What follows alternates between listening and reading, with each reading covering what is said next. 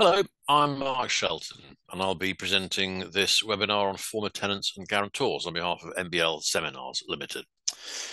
We start off with just a brief introduction to the Landlord and Tenant Covenants Act of 1995, or the LTCA, if you want to call it that. Now, before that came into force, former tenants and their guarantors could be liable on the tenant covenants of a lease, despite the lease having been assigned to a third party by means of the doctrine of privity of contract.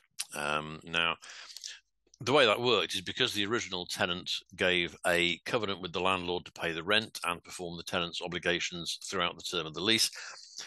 It remained liable throughout the term, despite having assigned the lease to a third party. And upon an assignment, the assignee would almost always be required, as part of the terms of the assignment, to give a covenant with the landlord to the same effect, so that all parties who had been tenant for any period would remain liable throughout the term of the lease. And these liabilities would also be owed to any assignee of the reversion. So former tenants could become liable to parties they'd never contracted with.